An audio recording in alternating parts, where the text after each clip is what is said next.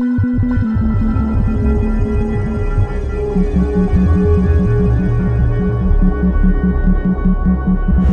would say that this show expresses my experience of landscape. The hot Mediterranean landscape of Mieres in Catalonia and in Paphos, Cyprus, reminded me in many ways of growing up and spending my teenage years in Australia, riding horses all day, and I was not doing any artwork, but it really does embed itself in you. The oil pastel technique is one that I used many, many years ago, but have dropped only to use it when I was teaching. And so since I've been teaching summers in Spain, I would have my oil pastels with me, oil pastel and mineral oil, and it became a very, very useful media to use, very handy, in spite of the fact that I also did use some paint. So I think that the way that you can layer the oil pastel and become graphic with pencil or woodless pencil or any other kind of graphic stick lends itself to this kind of landscape because the shapes of the trees, the olive trees, the horizon, the rocky, sere expression of the landscape is very powerful. Was inspired by fields of poppies in Mieres, which is a small town in Catalonia, where I teach a workshop. And it's really the gesture of the poppies comes out in the way that the red acts. It's a very expressive and exciting color. The sky was often pale with heat, and this quartet was definitely called the Poppies of Mieres. These three here are denser. They were also done in Mieres, and but they were just color landscape impressions, really.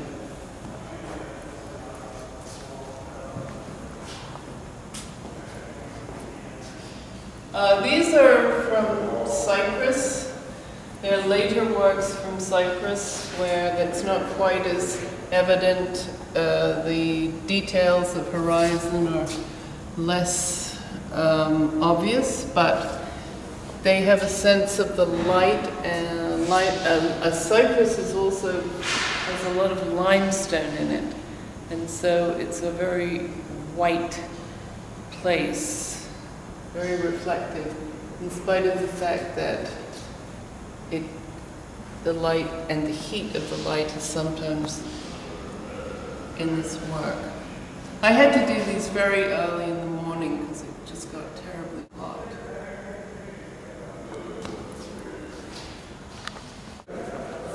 This one shows more recognizable elements, the cypress trees on Cyprus, as well as some of the terracotta color that sometimes gets trapped in the limestone. There's actually a palm tree in there, but that has some descriptive elements in it, unlike the others, which have descriptive elements, but you have to improvise. All of these are improvised. They are all improvisations. And these ones are the very early oil pastels that I did in Cyprus. I had sprained my ankle badly, and it set me back and set me down to work with the oil pastels. And these little squiggles are really, I would say, the olive trees in the distance, the horizon, the yellow light, some of the pigment of the olive trees, in spite of the fact that it's more silver, they're more silver than anything else.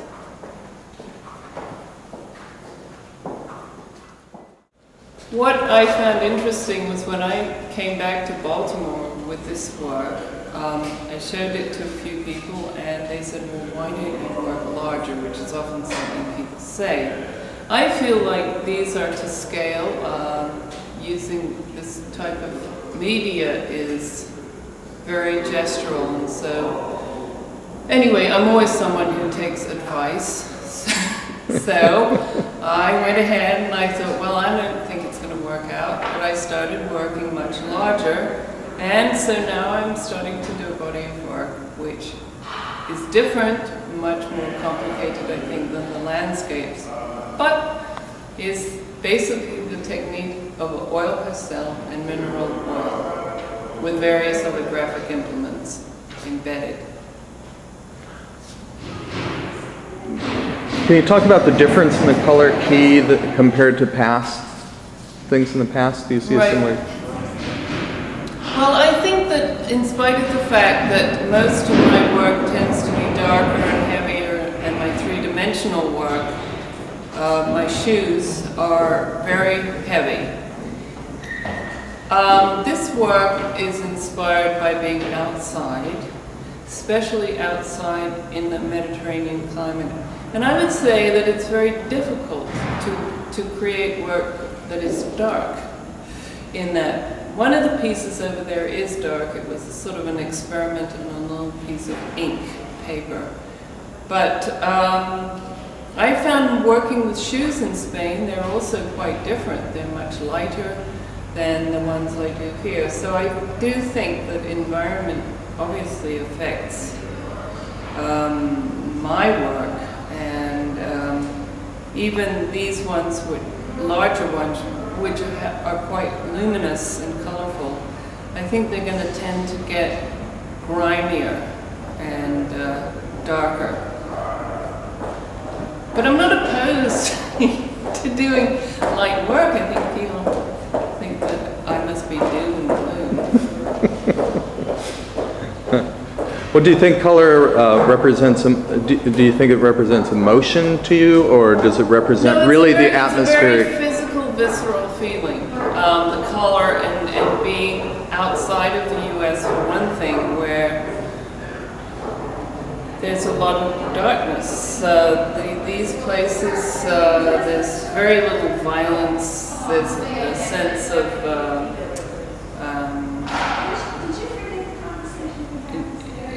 great vitality as well, and relaxation. Not really relaxation, but there's just a very different atmosphere outside of the U.S. and you know, in the countryside, and the different foods, the wine, the olives, the cheese, you know, the gazpacho.